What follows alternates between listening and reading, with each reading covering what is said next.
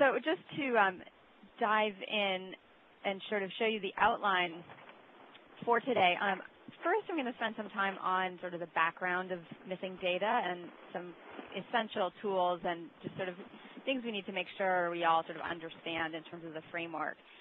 And then we'll talk about ways of handling missing data. I'll first talk through sort of the wrong ways to do it and why those are not ideal. And then we'll go into better ways of handling missing data. Again, with a focus on this multiple imputation approach and a particular type of multiple imputation called mice, which is just particularly nice because it's mice is nice because it's very flexible. It can work with big data sets and such. So I'll talk more about that later. I'll have some conclusions. At the end of the slides, there's then a whole bunch of slides describing software for implementing mice and tons of references for more information. We'll see how much time we have to get into those details.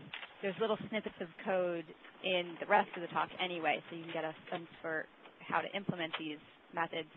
And again, the references, I'll sort of highlight a few that I think might be particularly good places to turn from here if you want more information.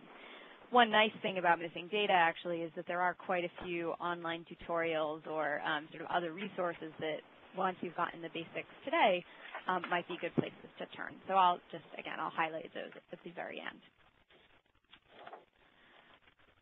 Okay, so first, again, we can skip this course description, sort of a general overview of what we're going to do, but I've just described that. So the reason probably you're all on the call is that you know that missing data is common, especially if you have administrative data or sensitive surveys. There are advanced methods to handle missing data, but what we're really going to talk about today is how do we implement these methods and what are the implications for analyses if you do or don't use those methods. So just to kind of reinforce why you should pay attention for the next 2 hours, you know, the short answer is basically because you can get the wrong answers if you don't handle missing data correctly. You can lead to bias in your effect estimates, or perhaps even if they are not biased, you might have incorrect standard errors. And in fact, they're usually incorrect in a way that leads to results that are sort of more certain than they really should be, standard errors that are too small. And again, we'll talk more about that. Okay, again, sort of just setting up the terms and the sources of missing data we're going to talk about. There's sort of two main types of missing data that we'll cover. The first is what's called unit non-response. And this is a situation when you basically don't have any data at a given time point for, say, a particular person. Okay, so the unit non-response, again, is a case where, for example, you had a list of people that you were trying to contact, either for an initial survey or perhaps a follow-up survey, and for some of those people, you just can't find them at all. So you don't have any data at that time point from them. And so this is also called attrition in longitudinal settings, where people attrit out of the sample. Oh, sorry. Unit non-response like this is what's called a fairly simple missing data pattern.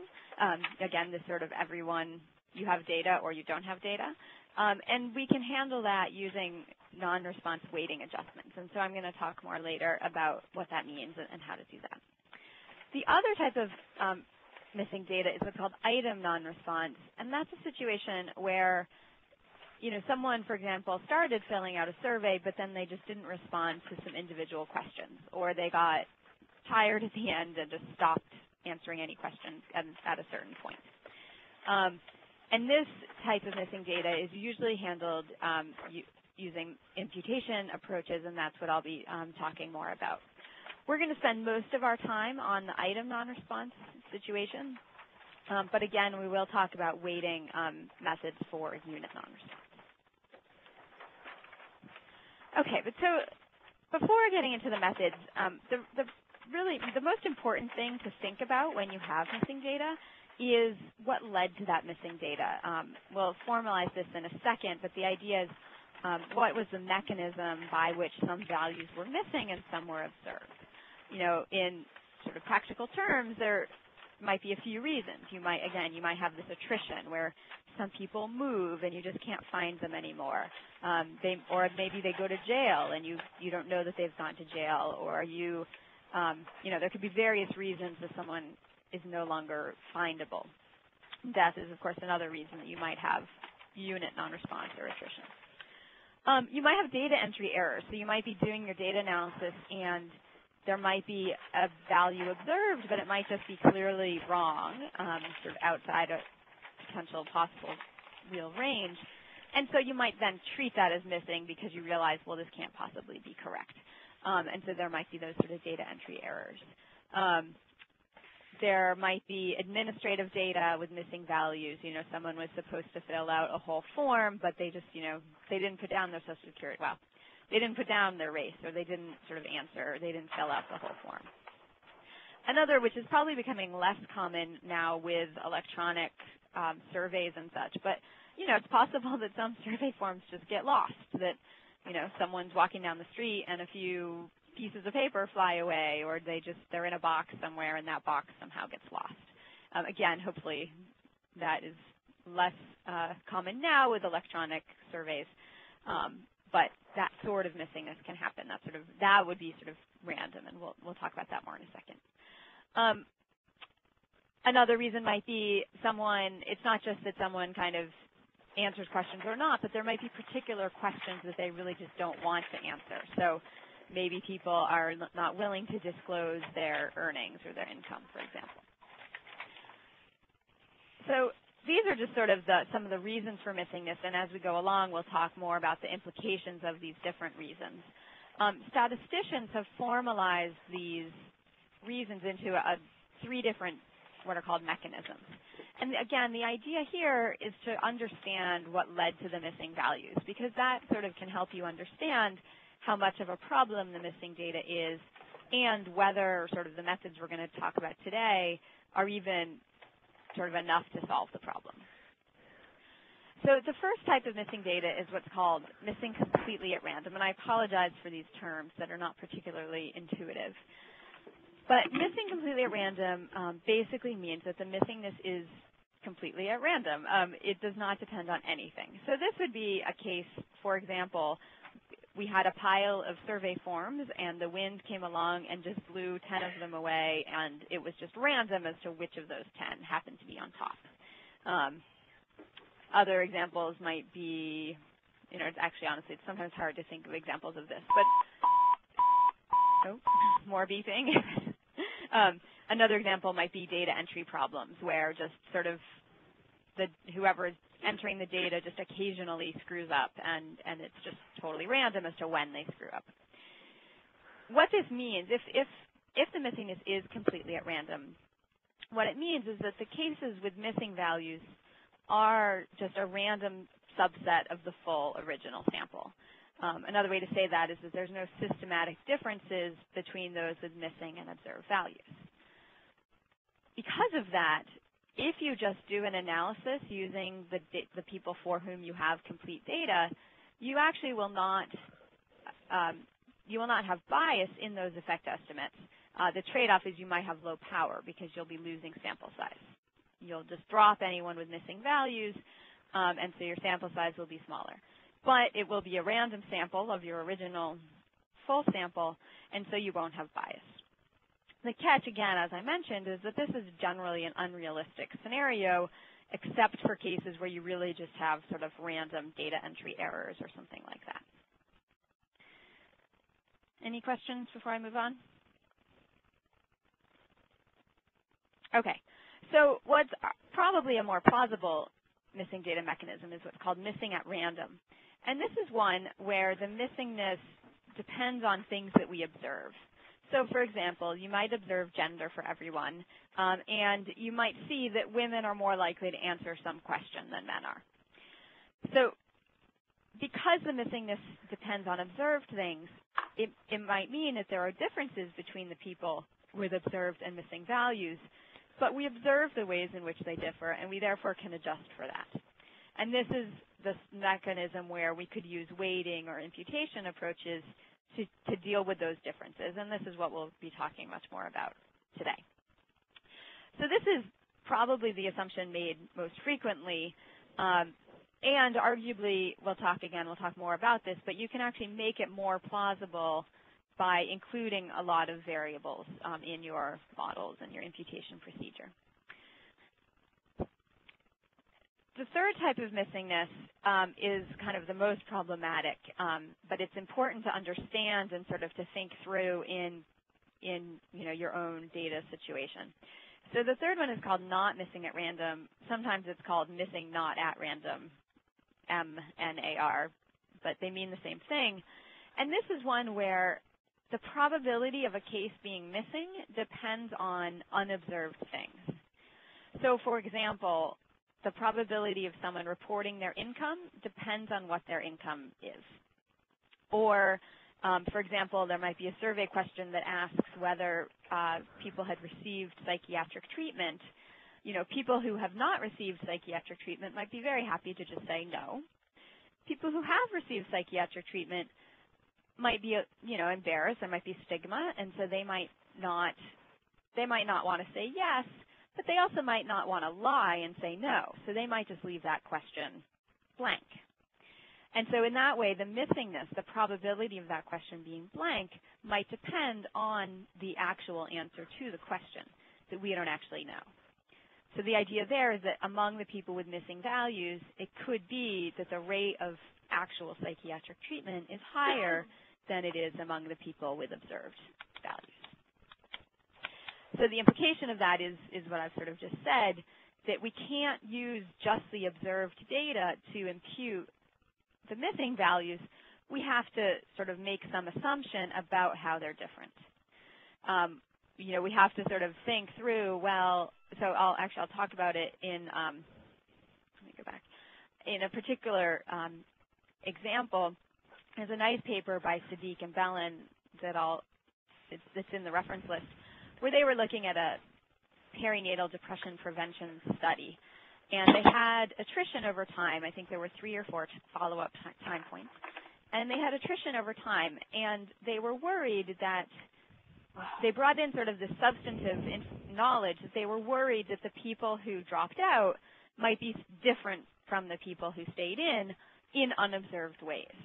And so what they did was they did an imputation procedure, but they kind of supplemented it with theories about how the people who were missing might differ from those who didn't. So for example, they ran some analyses where they assumed that the missing cases were actually more depressed than the observed cases. But then they also ran some analyses where they assumed that the missing cases were less depressed under an assumption that, well, maybe they were less depressed, so they were out and about, and it was harder to contact them for follow-up because they were out working or out, with their children and doing things. They weren't sort of sitting at home. But in any case, the point I really want to make is that if you really think your data might be not missing at random, that actually takes much more complicated methods to handle than we're going to be able to cover today. And again, it's the sort of thing you have to think through in any given analysis and just really consider whether your observed characteristics capture what you think the differences are between the people with missing and non-missing values, or whether there really might be some other systematic differences. It's always hard to give a webinar and not be able to see people nodding or anything. So hopefully this is making some sense. Any questions before I go on?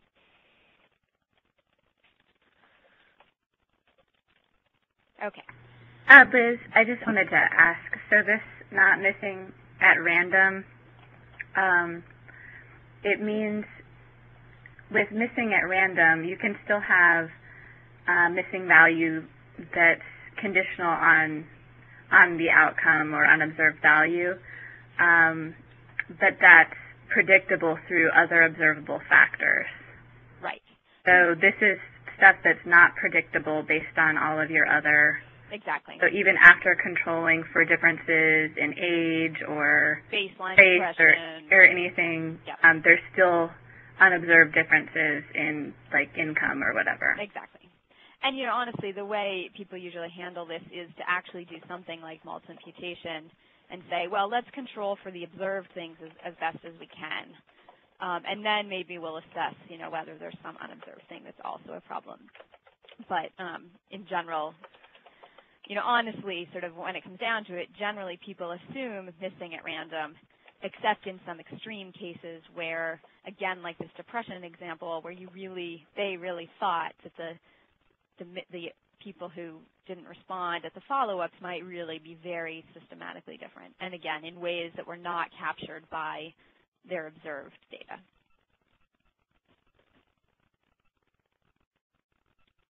Any other questions? Okay, so I've mentioned that most of the time, and we're going to sort of proceed today assuming missing at random. I want to point out that these are assumptions. So we never actually know which missing data mechanism is correct. There are formal tests that you can do to see whether missingness is missing completely at random. Essentially what you do is you see, well, do the people with missing versus observed values differ on any other characteristics? If they do, then it's not missing completely at random. And this slide gives like a few sort of details on that. Again, honestly, most of the time you don't have missing completely at random, and so these tests, 99% of the time will say, no, it's not missing completely at random. And so then you move forward and you do a weighting or imputation, which we're going to talk about. So I find these tests not super helpful just because their data is almost never missing completely at random. And again, the other catch, and I think I've actually talked through this already, so we often can rule out missing completely at random, but then we actually never know for sure if it's missing at random or not missing at random. And again, you have to use some substantive understanding of what led to the missing data in order to think through whether missing at random is plausible. And I think I covered most of this. This Siddiq and Bellin example is there, and then there's some other references at the bottom for this. So if you're interested in thinking through not missing at random sorts of possibilities, these might be some good references. But again, today we're going to proceed assuming that we're willing to assume missing at random. So we're willing to assume that our observed characteristics capture the differences between the people with missing and observed data.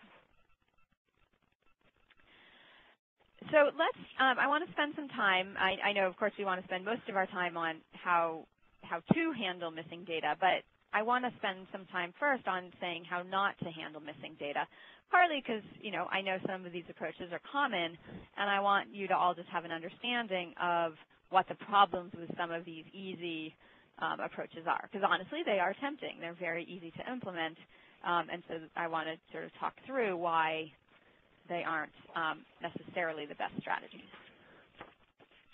So these are the approaches that I'll talk through at least briefly: ignoring it, complete case, single imputation, missing indicators, and something called last observation carried forward. So the first I call ignoring it, which basically means you just use whatever statistical software you're using and run whatever descriptives and regression models or whatever you run, and you just sort of ignore the fact that there is missing data.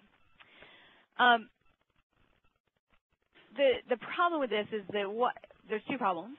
One is that what the software does about missing data will actually depend on the software. So you may actually, if you ran something in Stata or in SAS or in SPSS, it's possible you get different results because of what the software is doing.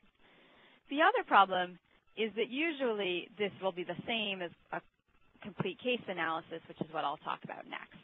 I found this interesting in part because in part I include this slide now because I had a conversation with a researcher at Hopkins, and we were talking about missing data, and she said, oh, well, I run whatever proc logit in SAS, and, it doesn't really give me errors, and it runs, and so I assume that it's doing something correct with the missing data. She sort of assumed that SAS was doing something smart with the missing data, not just dropping the missing cases, which is what it actually is doing. And so I want to be explicit about this, that 95% of software packages are not going to be doing something smart by default with respect to missing data. Most of the time, they're just going to be dropping any cases that have any missing values. So because of that, let's move on to complete case analysis. So complete case, which is also called listwise deletion, basically just restricts the analysis to individuals with observed data. And we'll see an example of this later. But we might have a sample that starts of size 1,500. Maybe we have 10 variables in our model, and by the time we have a final sample that has observed data on all 10 variables, we might be down to 1,000 subjects. That's actually what happened in the models that I'll show later. And so there's two main problems with this. The first is that it essentially assumes that the missingness is missing completely at random. In other words, the estimates will be biased unless, in fact, the missingness is missing completely at random.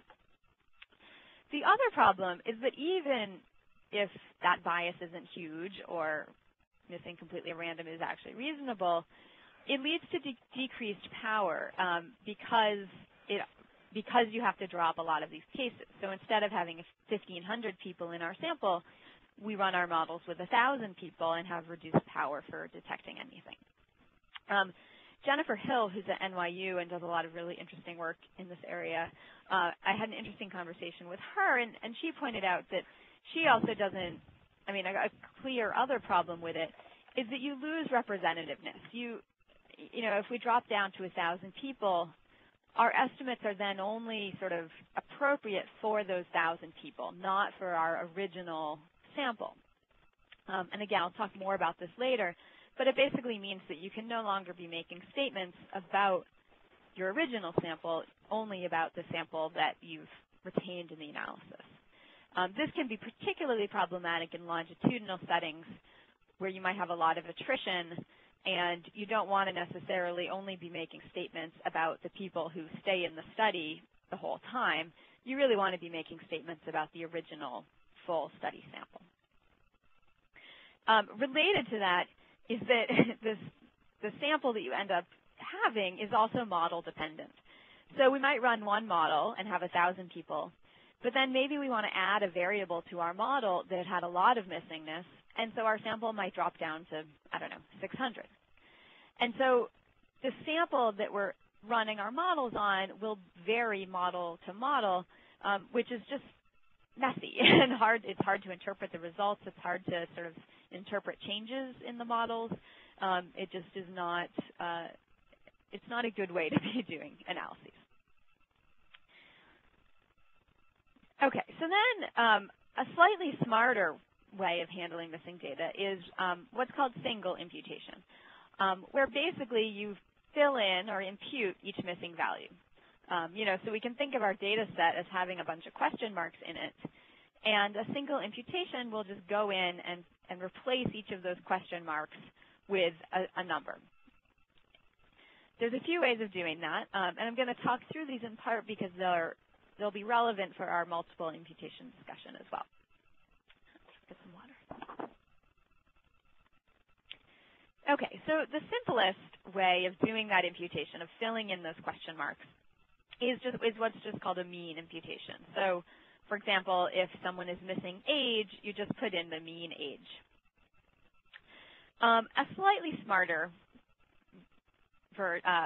way of doing it is what's called regression prediction, where basically it's almost like a mean imputation, but within categories defined by other variables. So, for example, we fit a regression among the observed cases. So we might regress age as a function of location, state and gender and race or something. And so we might be able to impute the mean age given a couple characteristics, observed characteristics. The drawback of that one is it doesn't account for any uncertainty in that regression model. That just will predict the mean, for every individual with the same, say, gender and race, it will predict the same average age. The third approach on this slide is regression prediction plus error.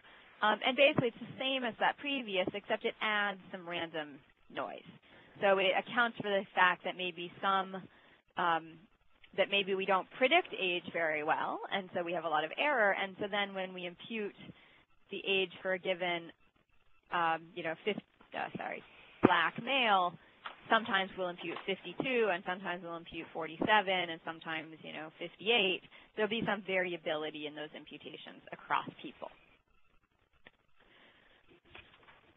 Does that make sense?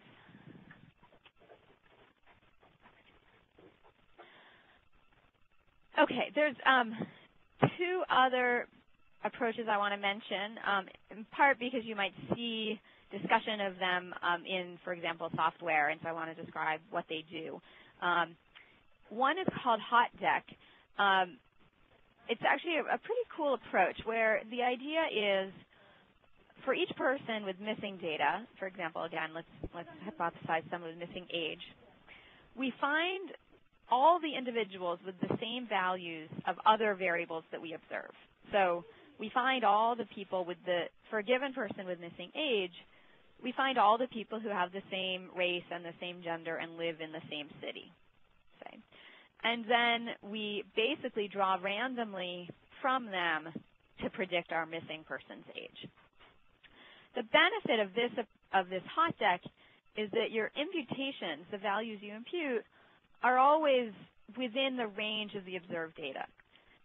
So for example, if you're imputing a test score and that test runs from 0 to 100, some of these procedures, like the regression we just talked about, might actually yield imputations that are above 100 or below 0. This HotDec won't. In fact, it will only impute values that were actually observed in the data set. Sort of related to that, kind of a mix of the regression prediction and the HotDec is something called predictive mean matching. And this is a little hard to explain, but hopefully it will be sort of clear. The idea here is you do the regression prediction, like at the bottom of this slide, but then instead of imputing from this y hat, you impute from the observed value for someone who had a similar predicted value. So you find someone who had a similar predicted age from this model, but whose age was actually observed, and we impute that observed age instead of the predicted age. I mention this in part because this approach, again, you'll see it in software, and it's particularly helpful when the variables with missing data are non-normally distributed or have sort of strange distributions or, for example, bounds.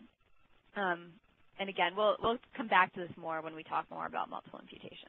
But I want to at least sort of describe the big picture of sort of how it works.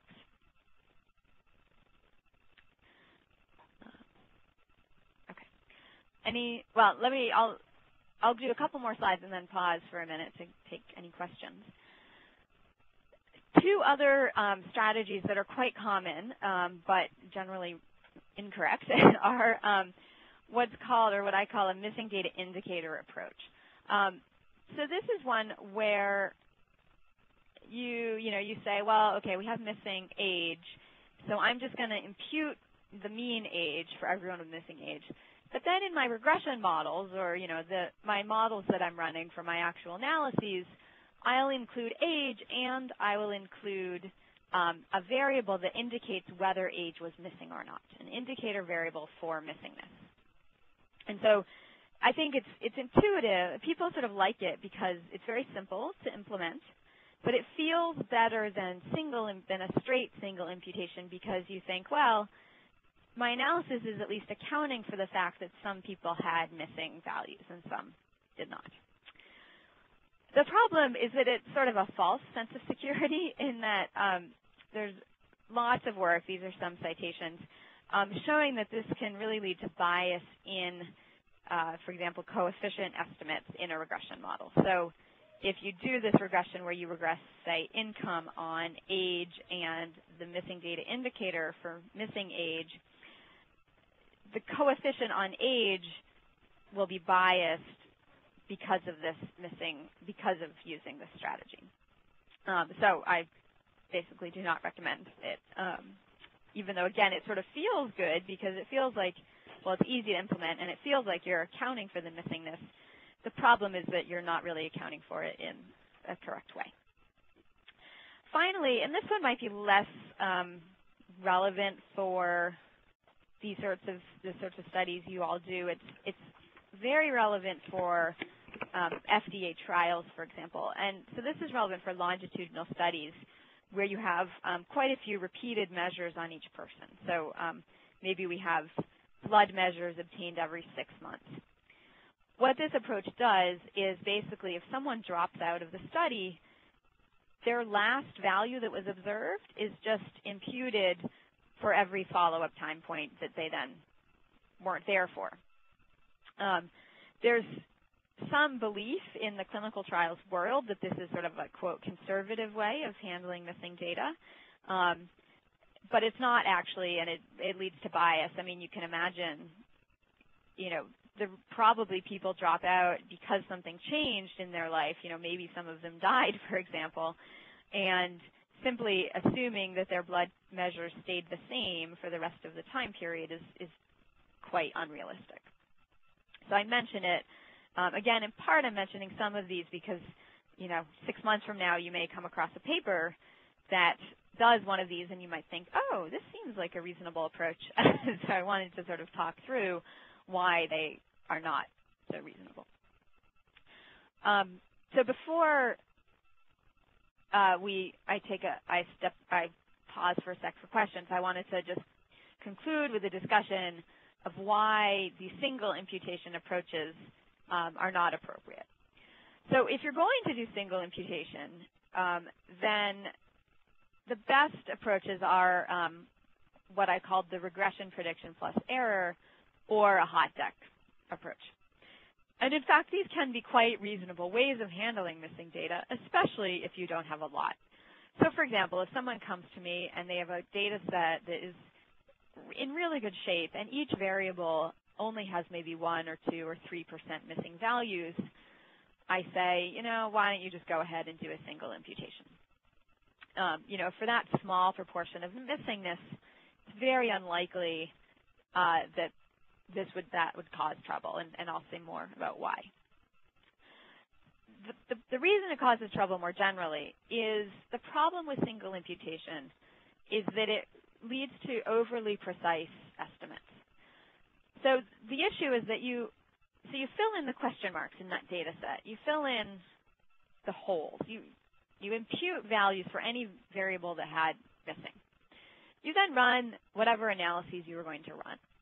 And the problem is that those analyses don't know that some of the values that it's using were actually imputed. It doesn't know that some of those values were actually guesses.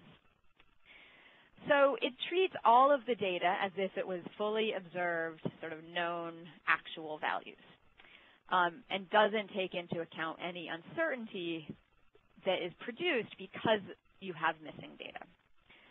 So because of this, it's what's called anti-conservative, in that the standard errors will be too small, your p-values will be too small, which I understand. Sometimes people want that, but it really can lead to very incorrect inferences because you'll be sort of thinking that you have more data than you really do. But again, when you really only have, like, say, 1 or 2% missing, that uncertainty due to the missing values is probably not very big. That's not really going to change the standard errors very much, and so that's why it's not a single imputation is not a horrible thing to do if you don't have much missingness. Okay, so before we move on to sort of the good things to do to handle missing data, I want to take a second and see if there are any questions.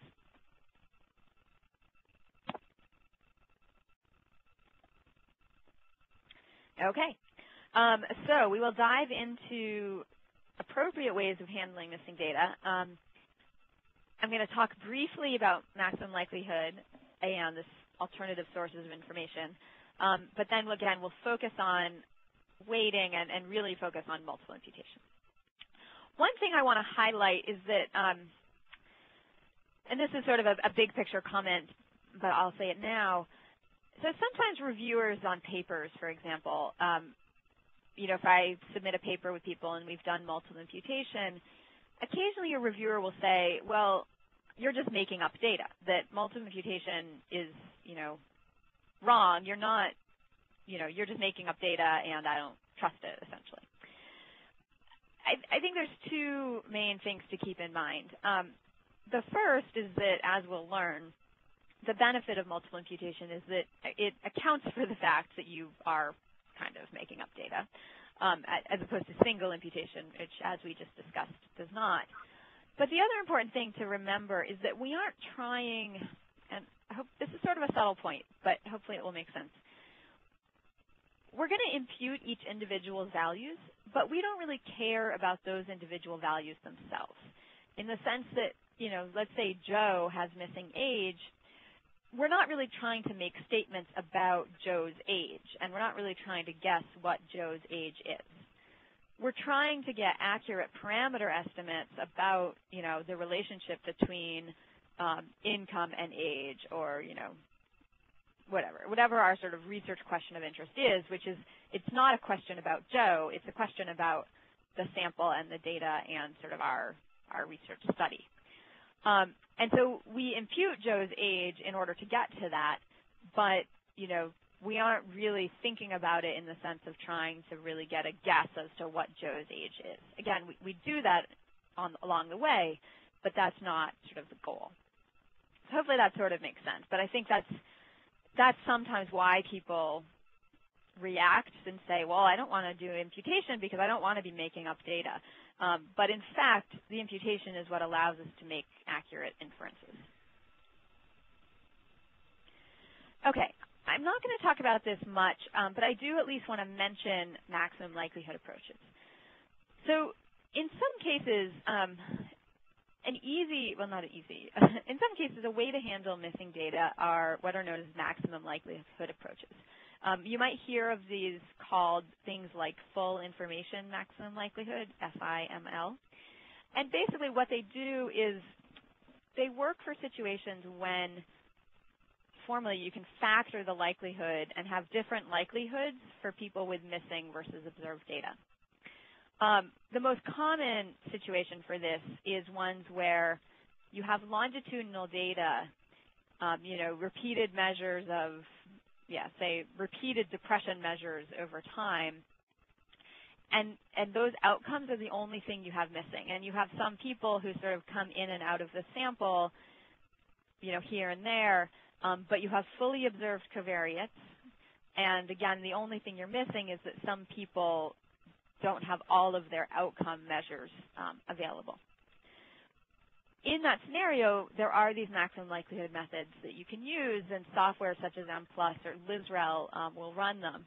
And again, it's called things like full information maximum likelihood.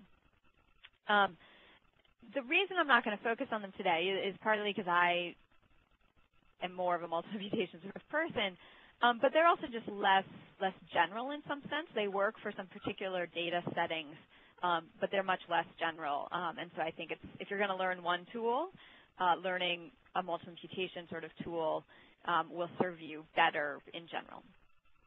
There's this other drawback that won't make a lot of sense right now, so I think I'll come back to that later.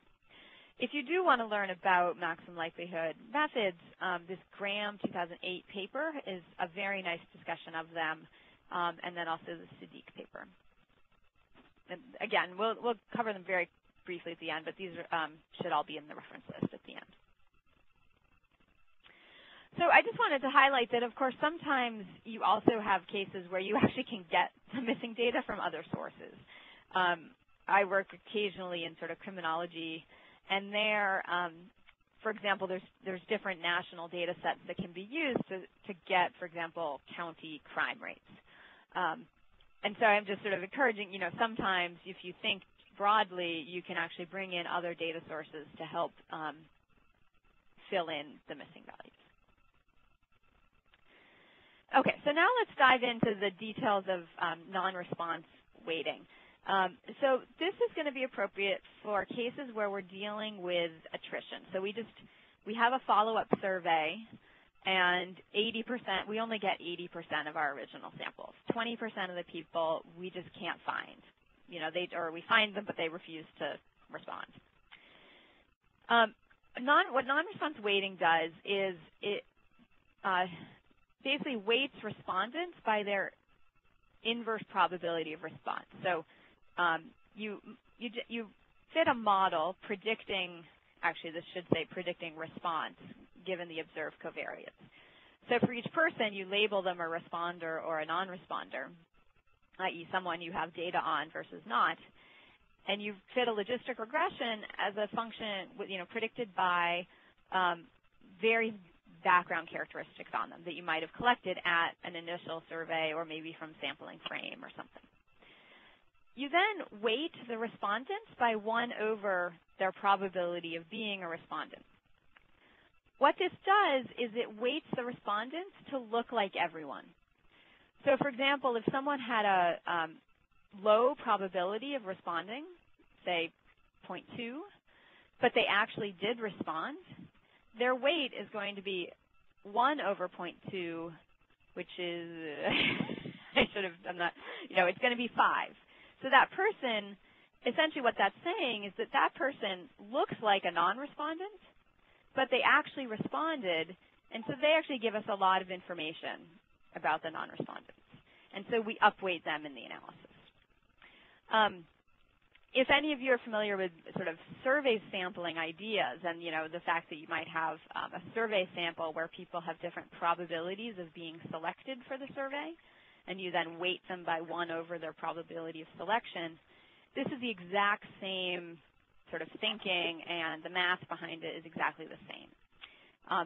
The difference is that instead of knowing that probability from the survey design, you estimate it by fitting this model of response. Again, it works very well for simple missing data patterns. So if you just have this sort of simple dropout kind of response, non-response scenario. So, good. Okay, so here's just a slight example of this. This is just at a simple level. Imagine that we have 200 people total in our original sample, 100 males and 100 females. But then 80 males and 75 females respond. So what this will do is we'll basically weight, we can weight separately for males and females. So the male respondents will each get a weight of 1.25, reflecting the fact that each respondent has to sort of count for 1.25 of the total sample. Female respondents will get a slightly higher weight, 1.33, because fewer females responded. So we need to weight the females up more in order to get back to the original sample. And so what this will do is we could run analyses using the 80 males and the 75 females, but when weighted, we could make statements about, like, the results will be results for the full sample of 200 people. So I think I mentioned this already, but again, to implement it, you fit this like a logistic regression, for example, predicting response as a function of things that you observe, and then again, the respondents get a weight of 1 over their probability of response. You then use those weights in the same way that you use survey sampling weights. For example, the state is SVY commands or Sudan in SAS, and again, the conclusions will hold for the original sample. This sort of idea can be used both for attrition, where you have a longitudinal study and you lose people over time, and it also is often used for sort of original survey response, where you might have a survey just at one point in time, but you don't get, again, like my little male-female example, we don't get the full sample that we really wanted to get. In terms of slide 28 has a few sort of vague guidance. I mean, one thing I will note is the last bullet. This is actually a pretty simple and quite widely accepted way of handling attrition or unit non-response.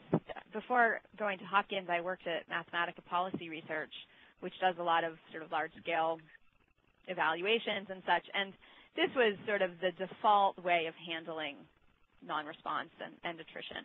And I think it's widely accepted in the field as sort of a very appropriate way to do that.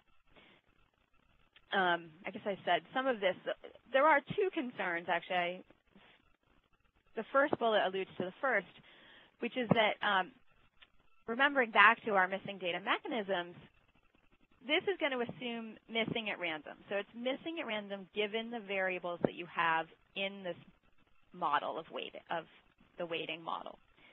So you basically want that model to capture what you think are the differences between the people who respond and don't respond, because you're trying to argue that once you account for these observed characteristics, the respondents can represent the non-respondents. That, once we account for their age and their education level and their, income and some information we might know about them, we can sort of use the respondents to represent the full original sample.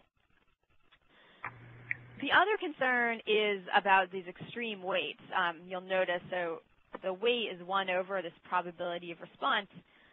What can happen sometimes is if you have someone who has a very low probability of response but did respond, you can have some large weights. So you might have an individual who gets a weight of 1,000 or 1,500 or something.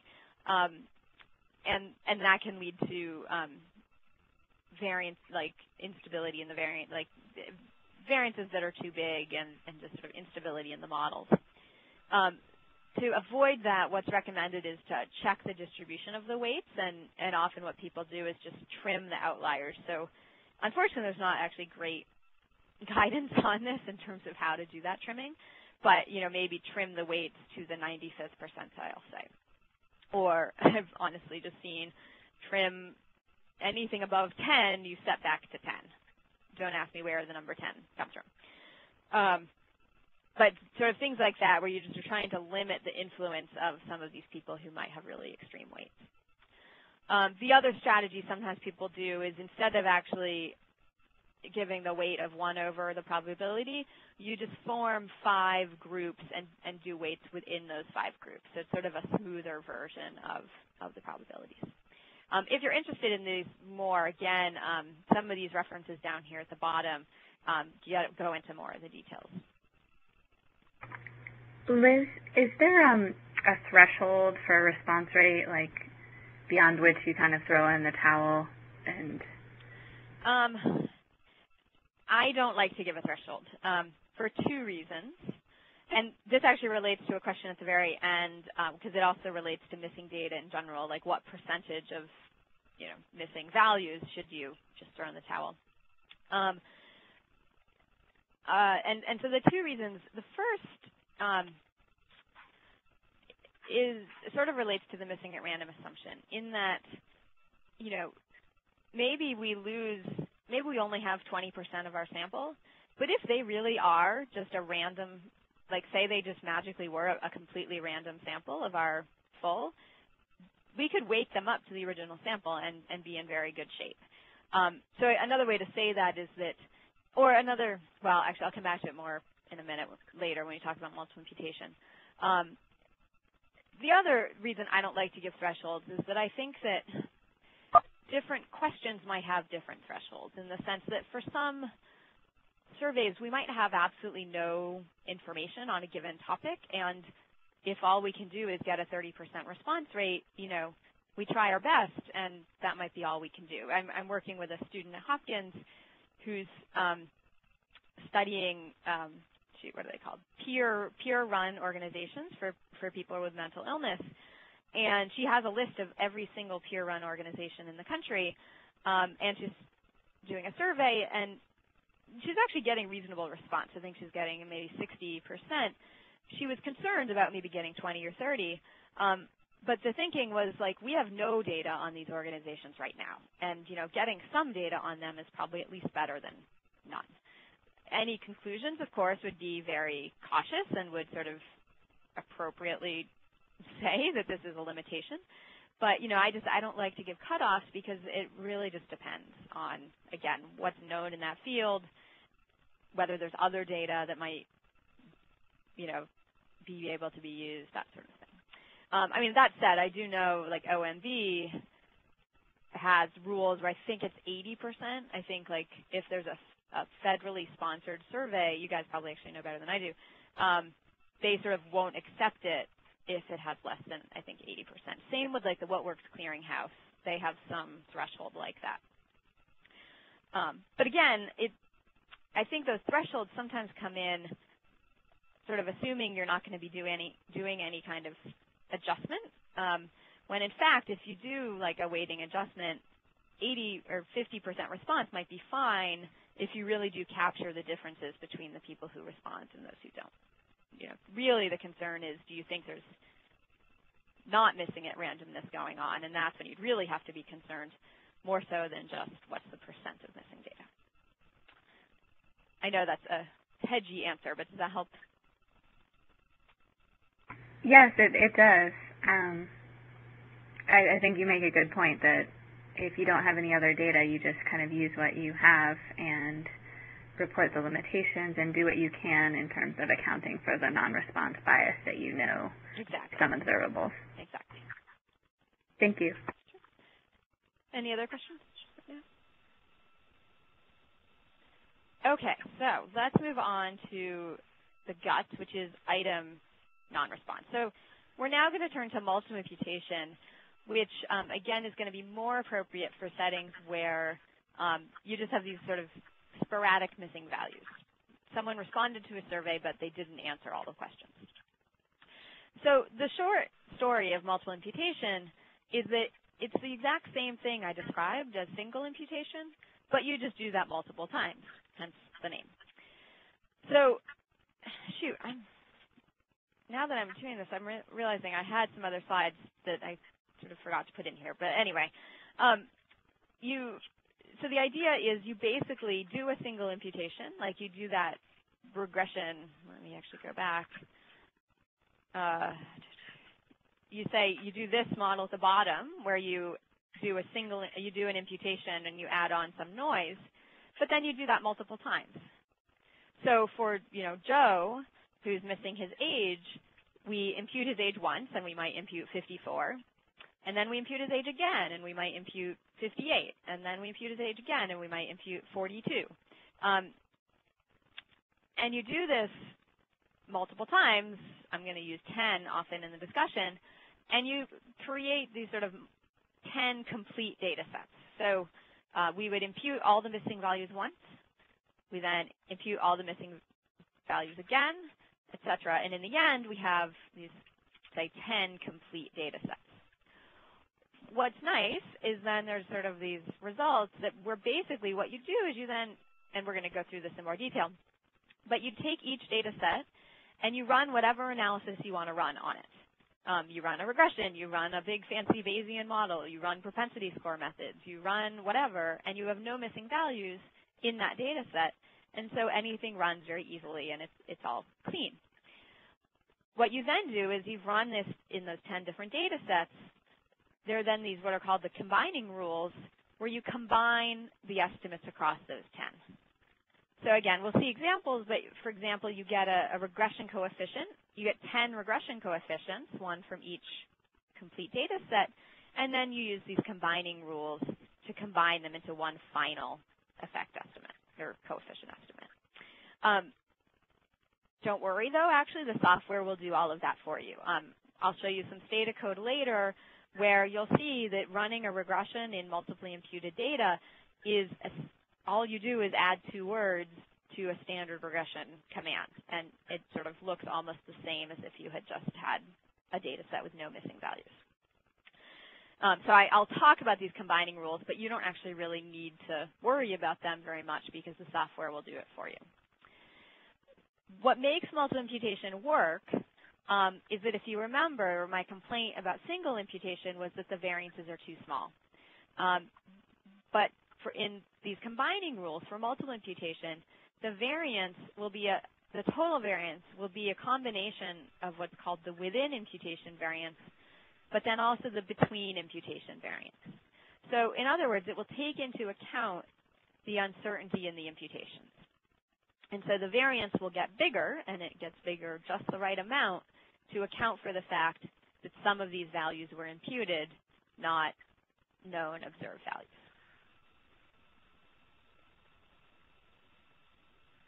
The last bullet on this slide is sort of an aside, which is just that one other nice thing about multiple imputation is that it's very general. You can actually set up, for example, if you're working with a research team, you can set up a multiply imputed data. Sort of one person can do that, and then they could distribute that data to various people within the team, all of whom might run slightly different models, but you would know that they're running them on the same multiply imputed data and sort of using the same method to handle the missingness. Okay, so the sort of traditional approach to creating multiple imputations was what's called a joint model of all the variables. So for example, you might just assume a multivariate normal distribution, that basically any variable in the data set is normally distributed and they have this multivariate normal joint distribution. And so then that would be used to impute the missing values. I'm going to sort of skip this quickly, basically because it's not, the problem with this approach is that, of course, often our variables are not normally distributed. We often have categorical variables, binary variables, counts, etc. This approach also doesn't work very well if you have a lot of variables. You know, if you have 100 variables in your data you're trying to impute, trying to fit a 100-dimensional multivariate normal is just not feasible. So it's nice and clean in sort of small data scenarios, but it's not very scalable. It's not really very practical for real-world data sets. As an aside, if you, for example, SAS proc MI, their default is to use this multivariate normal assumption. Stata's MI package now, I'll talk more about that in a second, but originally also would sort of only do this. So the approach that I prefer for creating multiple imputations, you guys still there on my screen? Yeah, my screen just went blank too. Let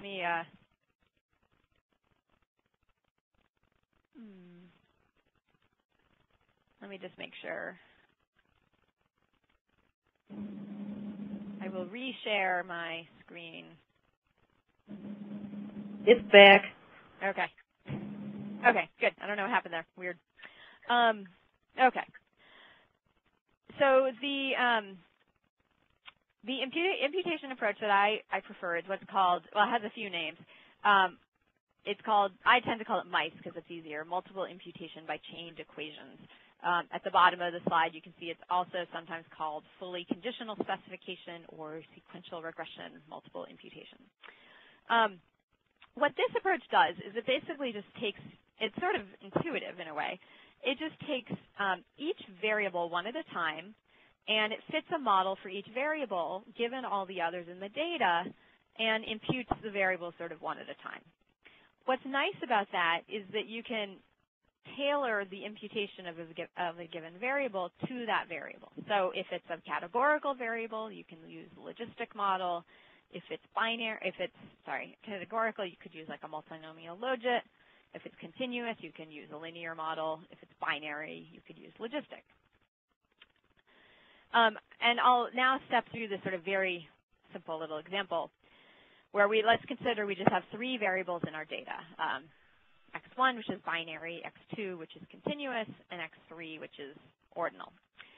So what MICE will do is, first, it sort of does essentially placeholder imputations. It just imputes all the missing values, say, using the mean. It's not really important what it uses in this first step. It just fills in the missing values with anything.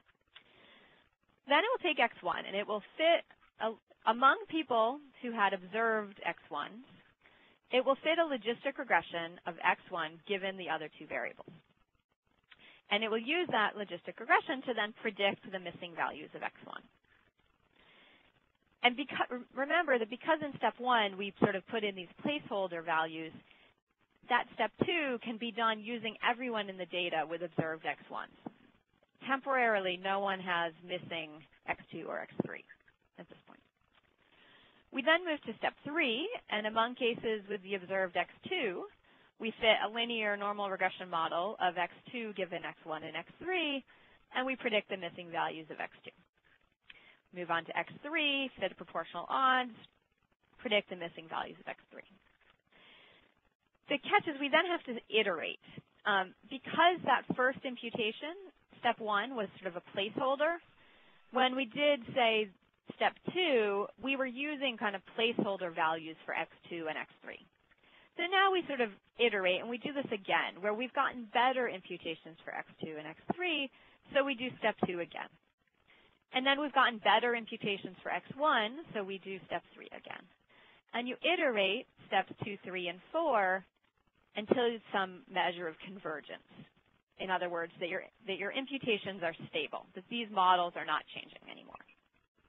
And again, the reason for that is purely because at that first stage, we sort of did this placeholder imputation to fill in all the missing values temporarily. So we iterate until this convergence. That will give us one imputed data set. We then repeat this whole process multiple times in order to get multiple imputations. Make sense? Okay. So what are the pros and cons? As I mentioned earlier, the benefit of this mice approach is that it works very easily in large data sets. We've used it with hundreds of variables at the same time. The other nice thing is, as I mentioned, it accurately reflects the distribution of each variable, binary, continuous, count, whatever. It also allows bounds quite easily. For example, we can make sure that the age that someone started smoking is restricted to be greater than, 5 or whatever some minimum age that we want to put in would be. And you could also incorporate restrictions quite easily. For example, if you might want to only impute the age someone started smoking among the people who said that they are smokers. Those things are all quite easy to do in the mice framework in comparison to this sort of joint model. The drawback of this approach is sort of a technical one, but it basically is that the problem with fitting all these individual models one at a time, like steps 2, 3, and 4, is that it does not necessarily mean that these models sort of fit together. There is not necessarily a coherent joint distribution for X1, X2, and X3. In some weird cases, you then could sort of have weird situations where your imputation of one variable is sort of inconsistent with your imputation of another. I raise this because this is, sort of when people talk about mice, this is the limitation that's always raised. That said, it seems to actually not be a very big problem in practice. It seems to be kind of one of these limitations that is a limitation in theory, and theoretical statisticians sort of think about it and complain about it. But in terms of actually creating imputations that perform well and make sense, it doesn't seem to really be a problem. Okay, so just briefly, there's various software packages to implement mice. For SAS, there's a package called IVEware, which is basically an add-on package. For Stata, there's a package called ICE, which is now, for those of you who have, I think Stata 11 or 12, they now have this new MI package or sort of suite for missing data, and ICE is now incorporated into that, and I'll talk more about that later. If any of you use R, there's some really nice packages for R called MICE or MI, and I'll be talking more about these later.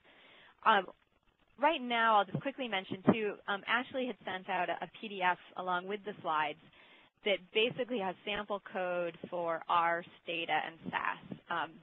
It's not perfectly documented and stuff, but it would at least give you a place to start. And I'll try to talk about that briefly more towards the end. So let's sort of think through the steps to implementing these approaches. There's sort of 4 steps that I'll cover. The first is, before we move into the steps, I'm going to use as a motivating example the New York City PRAMS data. Ashley was nice enough to assemble sort of a toy data set that we could use as illustration. And sorry, Ashley, I forgot to fix this. We're going to be predicting small for gestational age as a function of other predictors. So let's imagine that we are researchers and we want to look at the predictors of small for gestational age. And we have various demographics, health measures, et cetera. In this data set that we're using for illustration, there are about 40 possible predictors, but there's lots of missingness. So we'll talk through how to handle that. I'll also just mention right now, while I'm thinking of it, these 2 papers referenced at the bottom also have another fairly in-depth example. The Azer et al. Paper in particular is meant to be sort of a tutorial for stepping through using these approaches. Okay, so in the PRAMS data, this table just shows the rates of missingness. I just sort of picked these somewhat randomly to show. It sort of showed the variability. Some, like BMI, are missing almost never. The variable with the most missingness was income at 21%. And the others are sort of in between. Okay. I don't show you the details of this, but just trust me that the missingness is not missing completely at random. That if you look at, say, the people with missing income versus not missing income, they differ on some of the other characteristics that we observe. But we're going to assume that the missingness is missing at random. We're going to assume that we can account for the differences in the people with missing versus observed values. Okay. So the big step is, of course, to generate the imputations. And we're going to I'll sort of step through this and show you some code in a minute for how to do it. I think let me just, yes, okay. So the first comment, and these are going to be, sorry, this field's not, it's quite in the right order, but there's a few things to think about. So the first thing to think about is, I mentioned that mice is very nice because, mice is nice because it can handle different variable distributions. That said, if it's a continuous variable, it will often be using a linear regression. So it's best if you can transform the data to at least make it sort of more normally distributed. So sometimes you would want to look and look at the variables and see if they're skewed or whatever, and try to transform them to make them less skewed and more normally distributed, because that will help improve the imputations.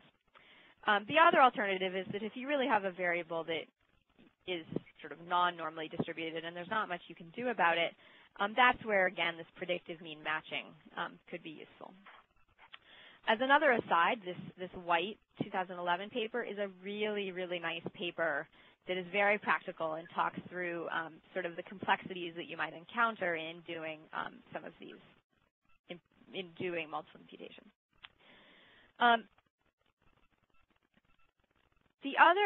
So a few other notes. Let me take a step back for a second. So remember that the general strategy of mice is we're going to say, we have these 40 variables that we want to use in our analyses, and we want to create multiple imputations. So we want to create, say, 10 imputed data sets where all 40 variables have had all their missing values filled in. And we're going to do that using this mice procedure that will sort of impute all 40 variables in the same procedure. So now this relates to the next couple comments. The first is that you may say to yourself, well, but really my analysis model is only going to have 10 predictors in it. I have these other 30 variables, but I really only think these 10 are really related to small for gestational age, and these other 30 I'm not going to be including.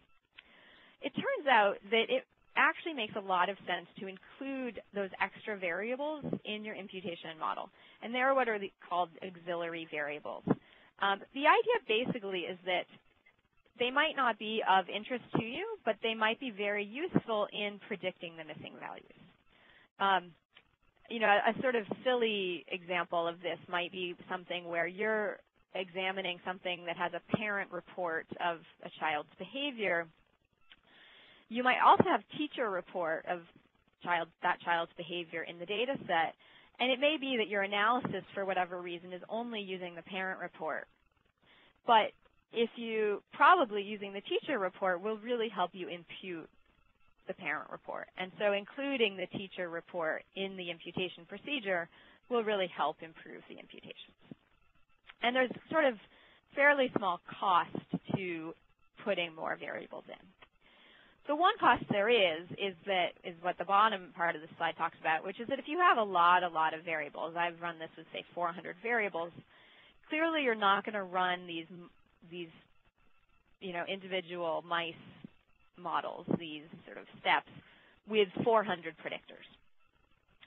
So in that case, what people often do is a stepwise sort of selection procedure, where you basically tell the mice package, yeah, don't use all 400 variables. Do a stepwise procedure and pick the ones that are most useful for predicting, the given missing variable you're working on. And we'll see an example of that later. It's particularly easy to implement that in the IVEware package, but these add-on packages for Stata make it pretty easy too. Okay, so this relates to some of the previous discussion, but you might be, first question is, well, what variables should I include in my imputation procedure? Again, maybe my analysis is only going to have 10 variables, but should I think about including others? So the first thing to say is that you need to include any variable that will be used in the subsequent analysis. The reason for that is if you don't, you're going to bias your findings towards the null. So let's think through an example. Let's imagine we're interested in the relationship between small for gestational age and mother's smoking status during pregnancy. If I do my imputation procedure and I don't use smoking status in the imputation, those imputations for the missing small for gestational age variable are going to be done ignoring smoking status. So the imputations will be created in a way that assumes there's no relationship between smoking and small for gestational age. So I'll do these imputations, I'll create my imputations, and then I'll run my analysis, and I might find, oh, there's no relation between small for gestational age and smoking, but that might really be just because your imputations were done in such a way that assumed that there was no relationship. That will be particularly problematic if you have high rates of missing data.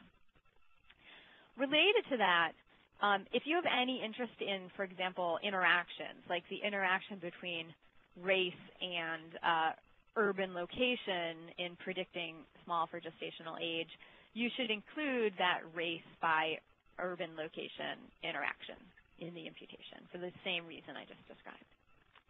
But again, you can be fairly loose and include quite a few variables. So again, it's almost a strategy of it's better to sort of throw in the kitchen sink than to leave out variables that may, in the end, be important. One other quick note at the bottom is that you might be sort of wondering, well, in my small for gestational age analysis, like that's our kind of outcome, our dependent variable of interest. When doing the imputations, though, you sort of ignore that. You just treat all the variables the same way. You don't account for the fact of like what type of variable they are. And again, that's in part what then makes it possible to use the same imputed data set for different analyses, where in some analyses, maybe small for gestational age will be the dependent variable, and in others it might be the independent variable.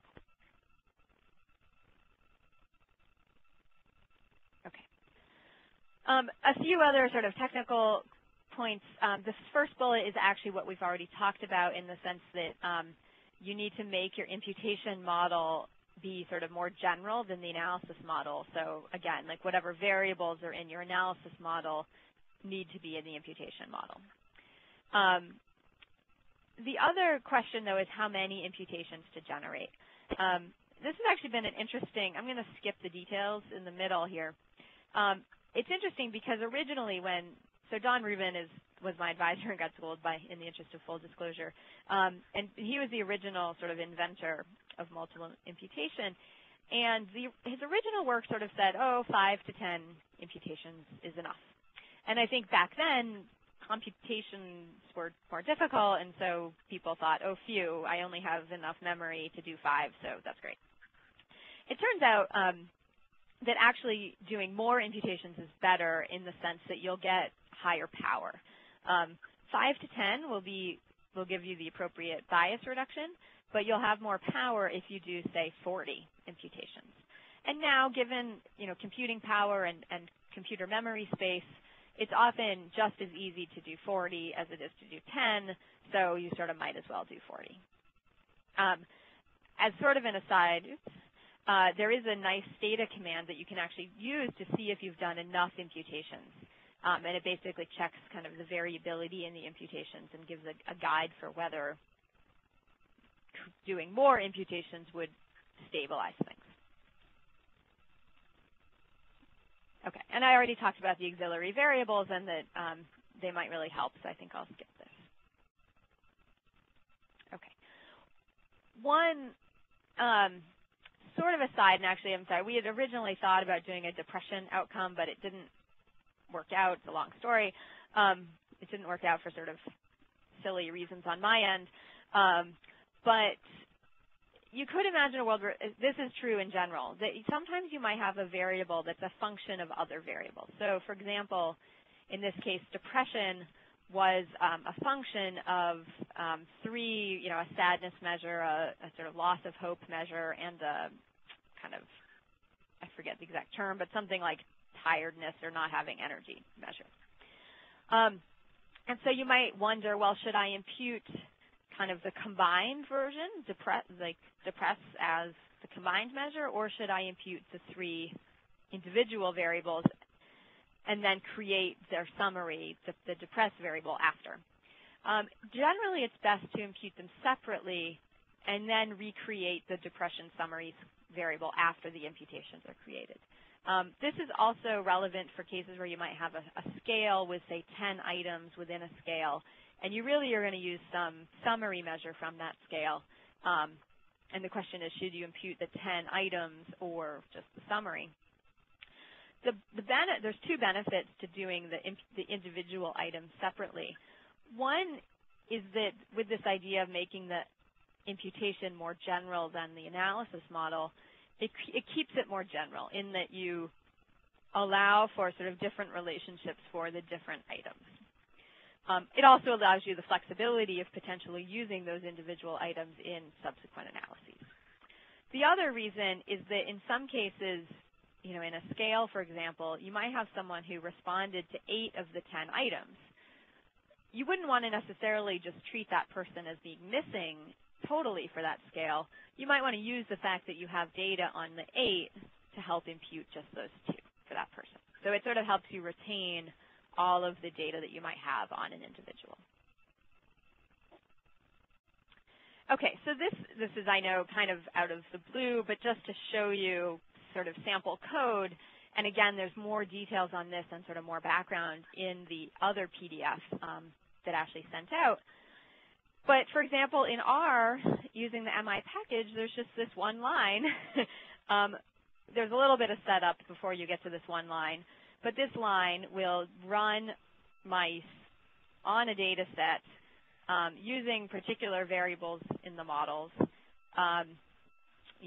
Sort of for 10 iterations, it will create 10 data sets, and this seed, for those of you who know about random number generation, this is just a seed, same in Stata, there's a seed, which ensures that you can recreate and get the exact same results.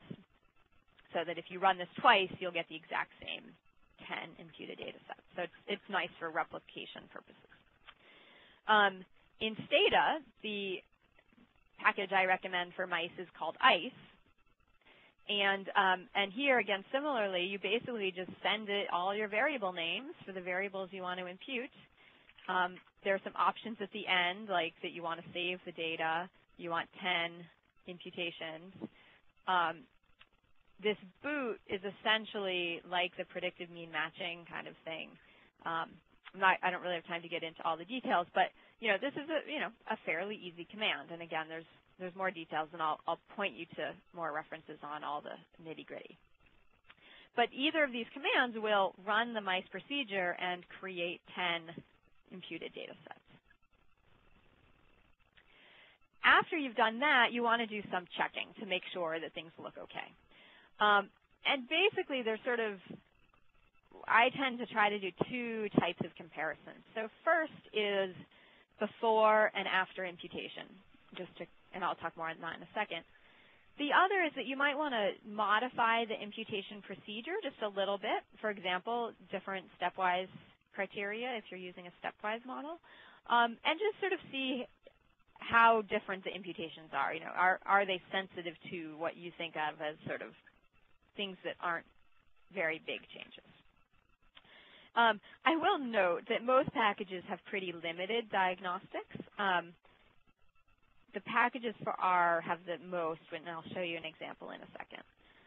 The other thing I really want to highlight, actually, I'll come back to this in a second when we get, well, yeah, I'll come back to, well, no, I'll say it now, partly because of how things look with this data. But one important thing to remember is that, say, a difference before and after imputation doesn't necessarily mean that something is wrong. For example, let's say that our mean income is actually quite different before versus after imputation. That may actually be exactly what the imputation is trying to fix. It may be that people with missing income ended up sort of, we think, having lower income, and so maybe once we impute, the overall income average goes down. So again, a change is not necessarily bad.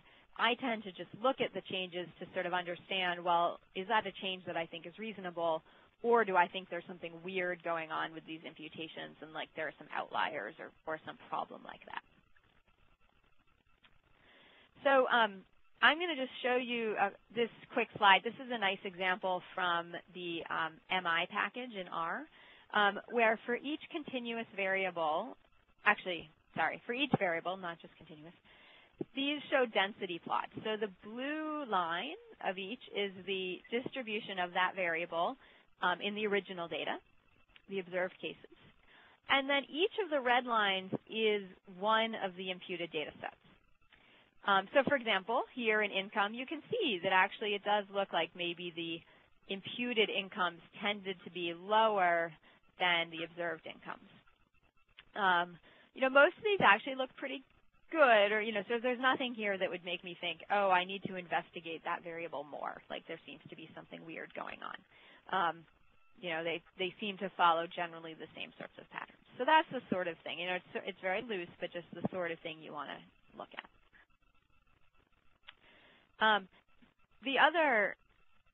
This sort of says what I've already said.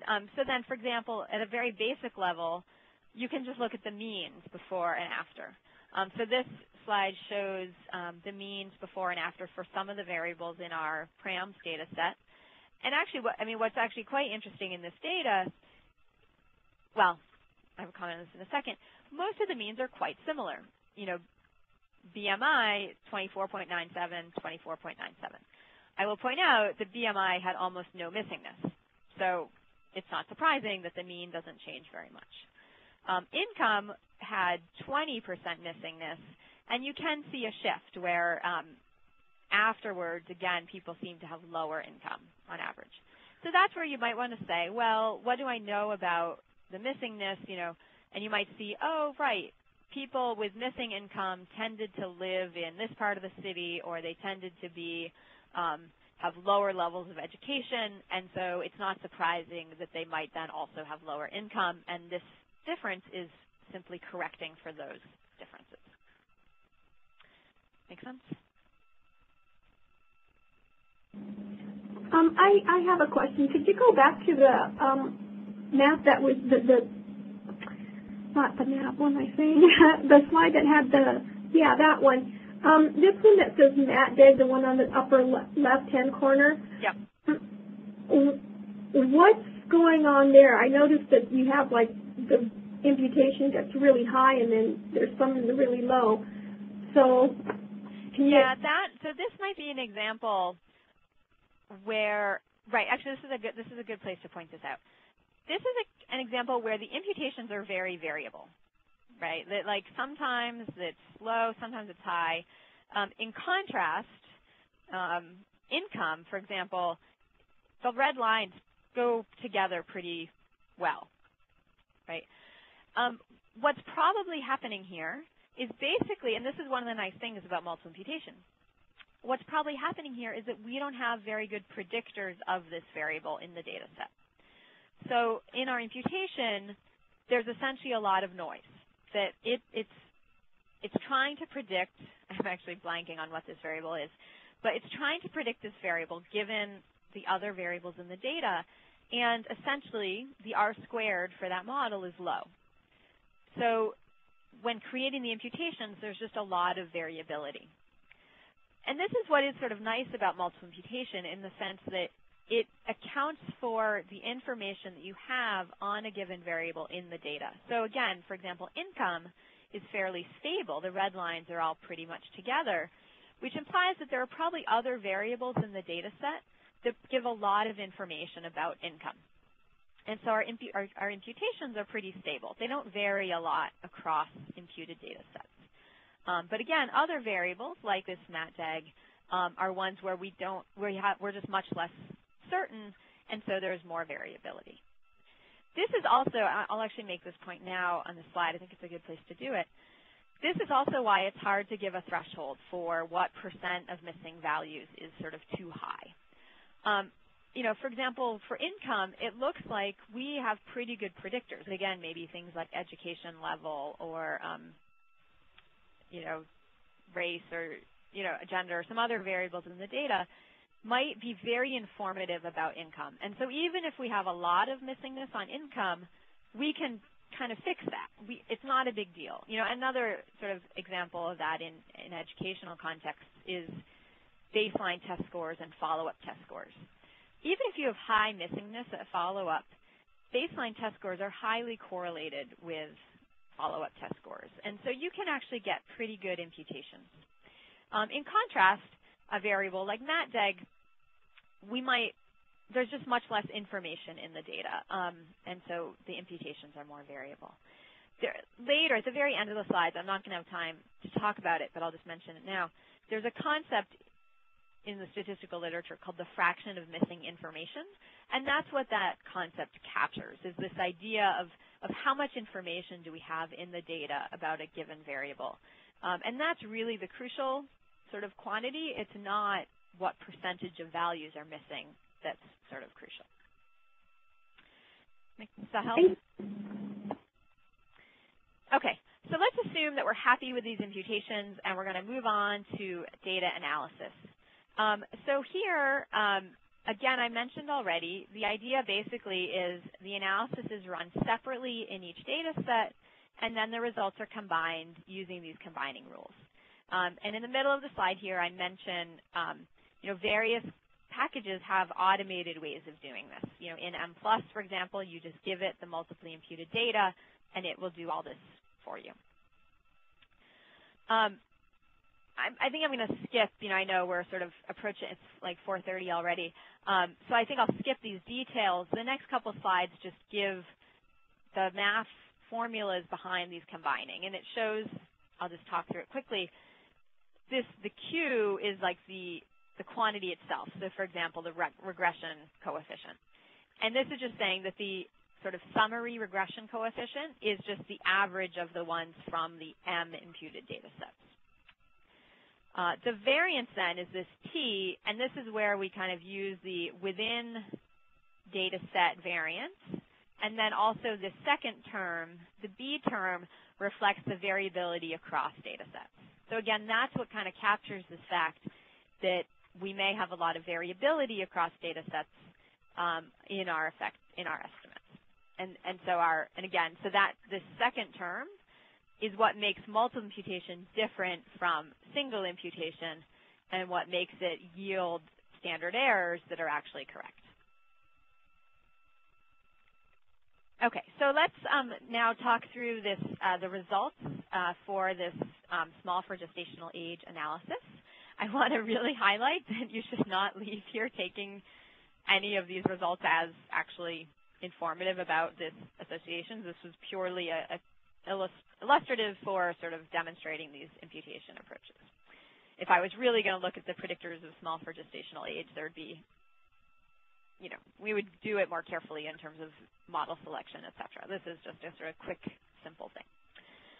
So first I want to show, this is a complete case data analysis. So this is, we use the survey package just to account for the PRAM's complex survey design. But other than that, this is what you would do if you were essentially ignoring the missing data. You can fit a logistic regression of small for gestational age on a whole bunch of predictors. This is the output, standard logistic regression output. I will point out the total PRAM sample, we'll see on the next slide, is 1436. This analysis only uses about 900 because about 500 people had missing values on at least one of the variables in the model. But, it runs, we get coefficients, et cetera. The next one just does a single imputation. And so what we did was we actually did multiple imputation, but then just used one of the data sets. So it sort of would, if you had done just a single imputation, what would the findings be? And again, it looks the same as this previous slide, except that the number of observations is now the total, 1436. And I'm going to talk through this more in a second. I'm just running through it quickly. Then the third one runs the model on our multiply imputed data. And I want to point out a couple things. First is that the analysis command is exactly the same as it was, except we now just have to put in this MI estimate in front. So that's what tells it, look, this is multiply imputed data, run this survey logistic regression, but on the imputed data. So it's very easy to just do that instead of the rest of the command. The second point I want to make is that the output looks like normal regression output that you're used to looking at with, coefficients, standard errors, p-values, confidence intervals. The columns are the same as they were on the previous slides. It gives you a little bit more information up here. It tells you the number of imputations, the number of observations, so you can sort of check and make sure it's doing kind of what you think it should be doing. But, basically, you can interpret it just as you would have had you not had any missing data at all. So I want to sort of talk through this a little. Again, the complete case drops almost 30%, which of course is not ideal. I want to point out that, we're not going to have time to do it now, but if you compare the coefficients and say the p-values across these three runs, you'll see they vary a little bit. Some of them, for example, shoot, I can't see it because of the vaginal, oops, you probably lost my slide again, huh? Just a sec.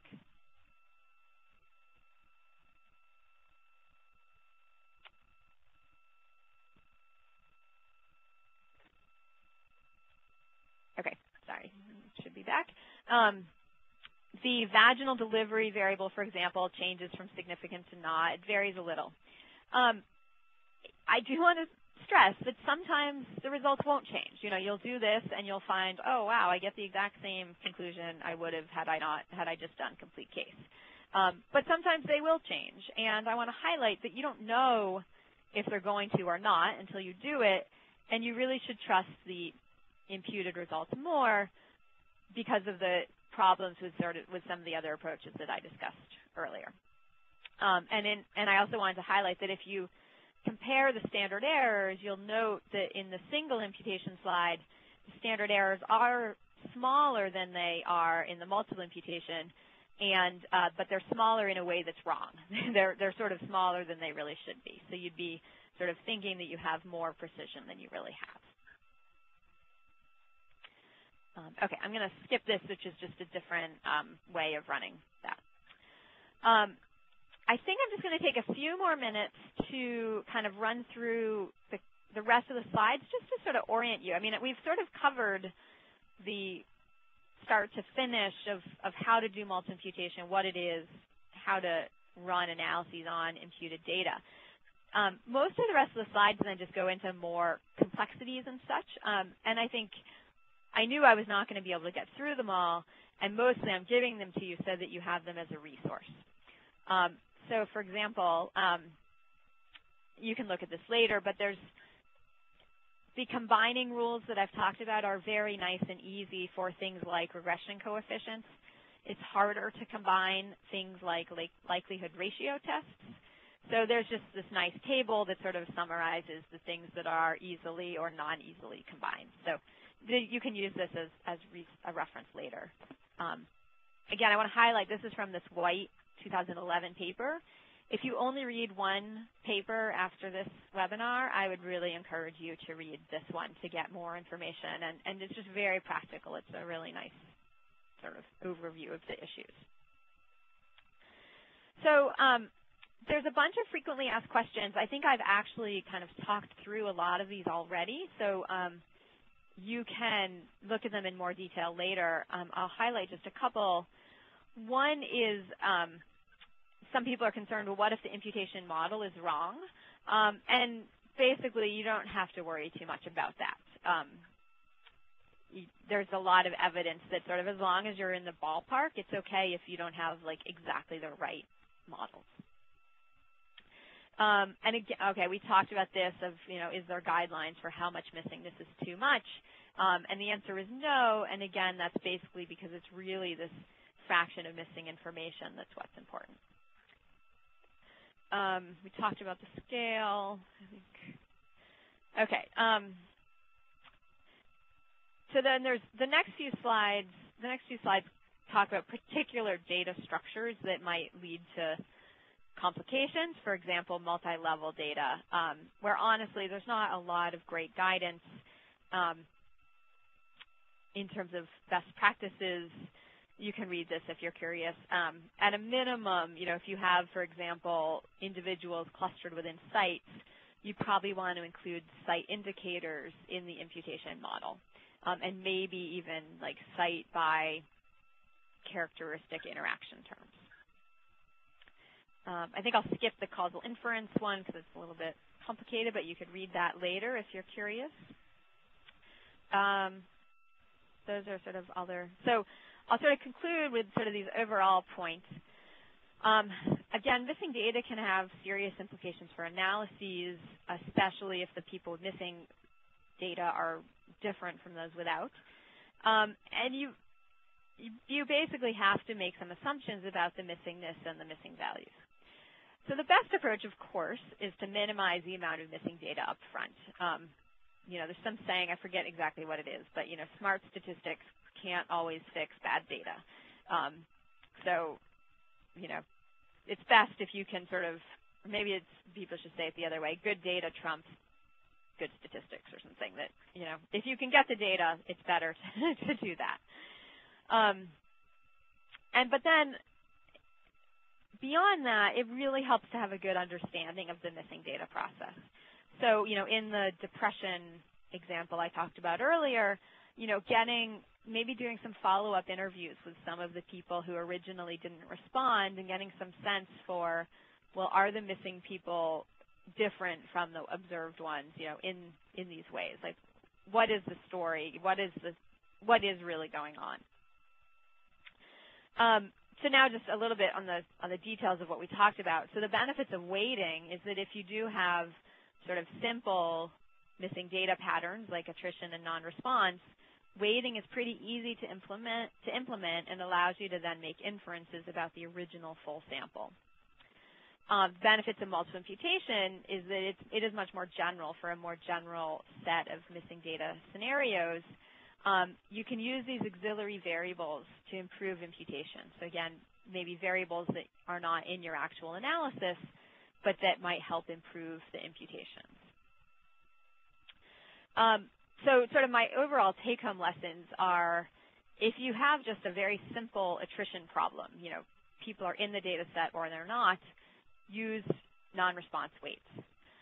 But if things are more complex and you have item non-response, if the rates of missingness are low, like 1 to 2% for each variable, probably just doing a single imputation is fine. Otherwise, I like mice as a multiple imputation procedure because it's very general and flexible. Again, with either approach, in the end, you may find that you get the same conclusions, but you'll know that you've handled the missing data in a much better way and have more confidence in your results. And again, either approach, weighting or imputation, will allow you to make statements about the whole sample, not just about the respondents or those with complete data. I think these are sort of just some final tips on using multiple imputation, but I think that we've covered them already. So just a couple minutes on to show you what's in the rest of the slides. One nice thing about multiple imputation is that for some reason there's a lot of very useful tutorials and stuff online.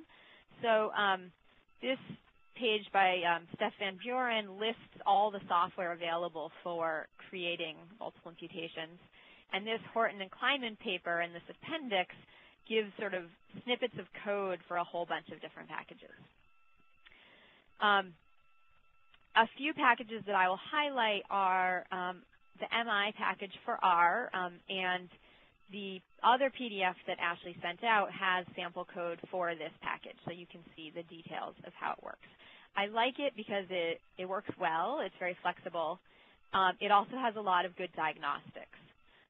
The other thing that you all might appreciate is that it's being developed by Andy Gelman and Jennifer Hill and others, and one of their goals is to make it basically completely user-friendly in the sense of having it handle complexities sort of automatically for you.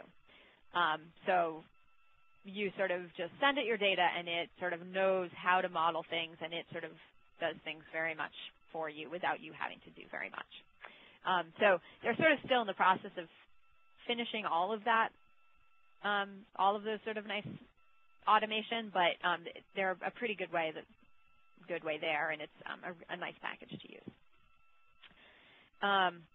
Mice is another one that's common in R that sort of does similar stuff, so I'll sort of skip it. This is how to analyze multiply imputed data in R. I'm not going to go into the details. So for SAS, again, I mentioned there's IVEware, which creates multiple imputations, and the Stuart and the Azor papers I mentioned earlier talk about IVEware in much more detail. In SAS, you then can analyze multiply imputed data using their proc MI analyze command. And then again, Stata has this ICE package, and the MI, I guess it's Stata 12 where it started. The MI package that sort of handles is sort of a general missing data package is sort of linked with ICE now. That was not true before Stata 12. So this is just some details on how to run ICE in Stata. One other note, this, if any of you don't know about the UCLA Statistics Department website that has sort of software help, it's an amazing resource.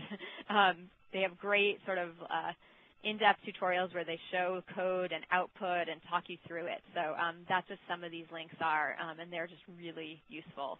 In fact, that's sort of how I learned some of what I've learned about missing data. I'm going to skip these details. SPSS, I don't know as much about it, but at least in theory, it does have a way of implementing mice using their add-on missing values package. It seems pretty good. I just haven't used it myself. I'm not an SPSS user, but it seems to be a reasonable package. And then the end of the slides is, again, just more references for you to go. A couple of sort of overall web pages. Let me just highlight a few. This Ender's book is a nice sort of fairly accessible book on missing data. It covers imputation as well as the maximum likelihood stuff. A lot of the other books are more technical, more for a statistical audience, but the Enders one is nice and quite accessible. And then I just want to highlight, again, this, you probably lost my slides again for some reason.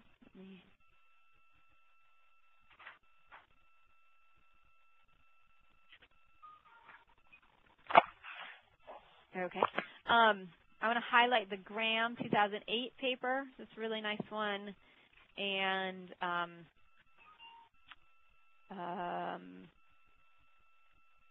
where the Horton and Kleinman on slide 97 is also very accessible, and they have, again, software and code.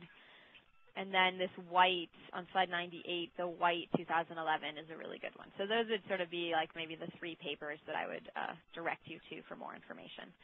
The rest of the references sort of have particular topics, like references for weighting, not missing at random models, diagnostics, and then sort of some other random ones. Some of my favorites. So I hope that was not too overwhelming. I think we have about 10 minutes for questions, so I'm happy to answer whatever questions you might have.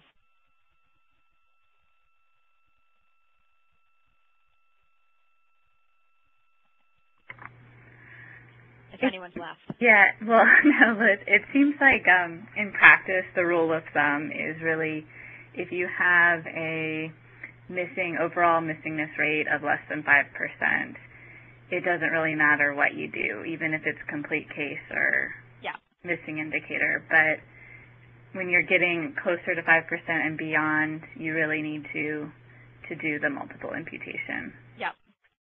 But I know that you were actually saying 1 or 2%. I agree with that advice. If every variable has more like 4 or 5%, then I'd be getting nervous.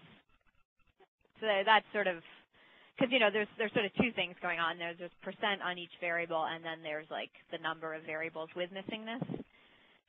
So that's sort of, I guess again, if I'd be okay with every variable having 1 to 2%. If every variable had 4 or 5%, I would think maybe it's time for like a multiple imputation. Partly just because then, if you did say complete case in that scenario, by the time, if you had 10 variables in your model, it's possible your sample size would actually be pretty low. Even if any given variable only has 5% missing, once you put a lot of variables in, you might be losing actually a good chunk of your sample. I've seen cases where each variable had less than 5%, had like say 4% missing, but then in a model we lose 20–25% of our sample, and that's what I would try to avoid. Yeah, I think I'm mostly referring to like a cumulative missing rate. Oh yeah, so if the cumulative kind of is 4 or 5%, I think it's probably not really going to matter what you do. If it does matter what you do, I might be sort of nervous about the results in general, that they would be pretty sensitive to small changes to the analysis. Mm-hmm.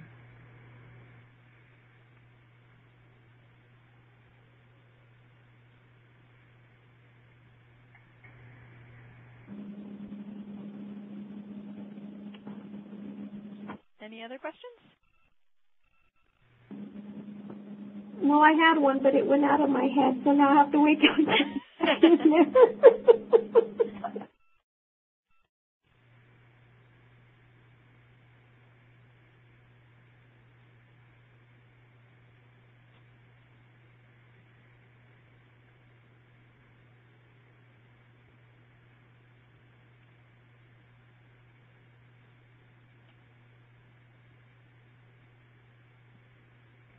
All right. I guess, do we want to end here if there's no questions? Sure. I think we can pull the plug. Thank you so much, Liz. I think we all learned a lot about the nuances of missing data and what the strengths and limitations of the different approaches are. And we have lots of resources to go to learn more about the different software packages and how to really implement it. So thank you so much for all the extra resources. You're welcome. Very welcome. Thank you. All right. Thank you. Thanks a lot, Liz. Thank you. Thank you. Bye. Bye-bye.